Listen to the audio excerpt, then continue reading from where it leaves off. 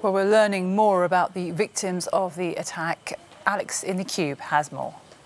We are indeed, Jeanette. Close to 300 people killed.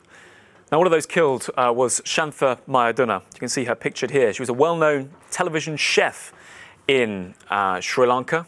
This post from her daughter, who was also killed, Nisanga here, saying Easter breakfast with family. And this is the photograph, the last one we can see publicly on her daughter's Facebook page. But we now know, of course, that her mother and Nisanga herself, two of those killed in these horrific attacks in Sri Lanka. We're starting to get more of a sense of some of the other families and people affected by this too. I might just turn now to Anders Poulsen here. He is a wealthy businessman. He's a stakeholder in ASOS. His family firm is a bestseller, and he lost three of his four children in the attack. His company confirming in a statement that the reports, they say, are indeed true, and they ask everybody to respect the family at this time. And indeed, when we're talking about families, let me just bring you up this photograph of this British family. We have a statement from Ben Nicholson here. This is a British family. He confirms in what is a very difficult statement to read. He says that his wife and his two children were killed, and it's a very moving statement I have here. He says, mercifully, all three of them died instantly and with no pain and suffering.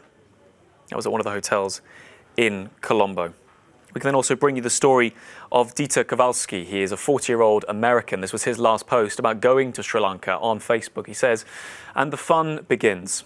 Love these work trips. 24 hours of flying. See you soon, Sri Lanka. That's Dieter Kowalski from America. We know as well the Turkish authorities have confirmed that named two engineers, who also their identities been confirmed by the firm they work for.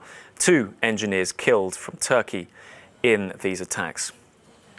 At this stage, of course, Jeanette, these are just the first names that we are getting. There are, of course, 290 people believed to have been killed, at least I should say, 290 people killed. And the stories don't get any easier, even if the numbers are large. We know in total the UK confirming 8 Britons among those killed. We've also had the confirmation of one person from the Netherlands, as well as one person from Portugal and a number of other nations around the world. And the sense that as the days will go on, as we start to know more about who these victims were, a sense then you get a real idea of the scope of this the human side of this story, which obviously can be very difficult to understand when you're talking about numbers as high as 290 people.